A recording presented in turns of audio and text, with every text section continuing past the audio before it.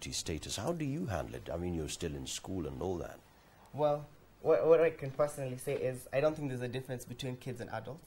I think we all have the same ability, and we can all be able to do the same thing. So I don't have a problem. If people are having heart problems, regardless of their age, that's their problem. Yeah, like I feel like you can be able to do anything regardless of how old you are or where you come from. We're all equal. Yeah. All right. What does this day mean? You know, World Children's Day. Yeah, what does it mean to you? To me, it means celebrating children, basically. Because, like as you said before, that they used to say that children are just to be seen and not to be heard. But this actually gives us an opportunity to be able to open ourselves in front of people and let them see that we're also important. Because we all the time grown-ups are here saying that children are the future, are leaders of tomorrow. The future never comes. Exactly. And they like leave us there and they don't do anything. So we're supposed to like make a stand and make ourselves be seen from when we're kids to when we're older. So this is actually a fantastic day to be able to make all of us be seen as people who are there to make the society better. So what are you doing to celebrate World Children's Day, apart from appearing on certain TV? Well, obviously, my day-to-day life is always about the world's children. So it's never always about the day, it's always about every single day of my life. I wake up in the morning knowing that I'm here to change at least somebody's life, at least a child's life. Because everybody who's out there listens. And the way they take things from the public and the way they take things from other people is how they use it in the society. And by me waking up in the morning and even coming here today and for letting other children listen to me, I'm able to be relieved that they are able to get inspired and change their lives and be good people in the society. You know, I'm just looking at, what's happening in the country. Laws are being formulated. What is happening in the media, it's absolutely appalling. We have you know, immorality, pornography and all that, and you're just a child growing up, and all these things, it's like a baggage.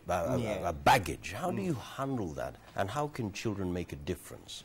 Well, it's basically about self-control. Children are able to see what's right and what's wrong with the help of their parents. Exactly. With the help of their parents. Yeah, definitely. So like I can give you a personal experience. Like I'm from my mom. My mom always helps me and tells me these are the things you should be doing and this is what you should not be doing, and also from school. Well, like my teachers will be telling me that, Ian, you know where you are and what you're doing. Definitely there's some things that you set an example for to the rest of the people. So I, as an individual, know that there's some boundaries that have been set for. There's some things that I should not do. And that should not even be a problem at all, because I can be able to stand myself and I can be able to watch over myself. So that should not be a worry. How has the internet improved or worsened your lifestyle as a child of today? When I was growing up, there was no there. Well, there's stuff like social media, definitely, where we're able to converse with people from different areas, like with the Facebook groups that we have and all that. That's like my general purpose. That's what I use the social media for. That's what I use the internet for. And for finding out information about different things. Like I came to know about the World's Children's Day from the internet. So this is how I get to generate all these ideas and all this information. I also do my research, academic research, from the internet. So yeah, there's a lot of positives and as well negatives, but we always focus on the good side, don't we? Yeah, very well. But there's a concern, you know, perhaps you are blessed in such a way. You have an opportunity, you have parents who are there to hold you, take you to the next level. There are children out there, perhaps thousands, who don't have people to hold them, to nurture them. What would you do in your capacity to at least salvage their future? Well, or what are you doing currently? Well, I try my best, like anybody that I see, any child that I see who would come and talk to me and tell me, oh, this is what's going through in my life, I'll try my best to inspire them and tell them that, you know, not all the time you're supposed to be needing your parents to assist you. There are times that you can sit down and think and make the world better. Like there's a child I remember who did this thing about the lion lights, to not allow lions to enter through their homes. And he did that by himself. He like thought about it and he actually worked on it. And look what happened. He got fantastic things happened to him. He went to America and was able to display his idea to the rest of the world.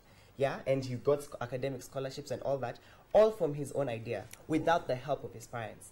So all these things is also individualism. If a person can decide that I want to take a stand and do something by myself, they don't really need a parent to assist them. They can do everything by themselves, because not all parents are good and not all parents are bad.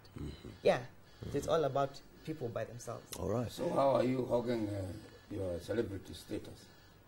Well, I try my best to make it as positive as possible by doing like good things and trying to talk to people and inspiring them, not only the young ones but the old ones. Yeah, and yeah, that's how basically I work with myself. Cause does it interfere with your school? No, because it's just like me not going outside to play with my friends and going back into the house and trying to make something better for myself.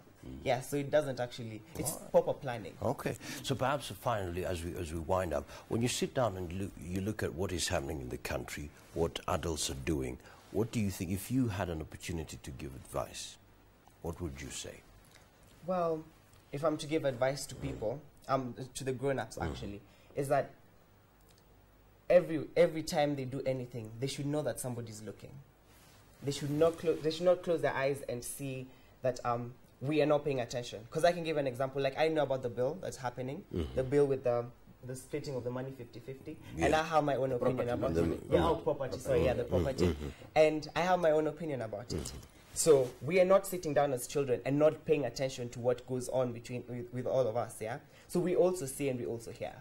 So my advice to all the public is that all the grown-ups rather, we are all seeing and we all know. And we all have our opinions about it. They are watching. We're watching. They are watching. Many thanks indeed. Thank you so much for your comments, your questions. We totally appreciate it. And thank you so much for being part of the Power Breakfast Show. My name is Johnson Mokazi. And then, of course, Ian Munene. Yeah, absolutely. Okay. So let's meet next week as God wills. All the best. Absolutely.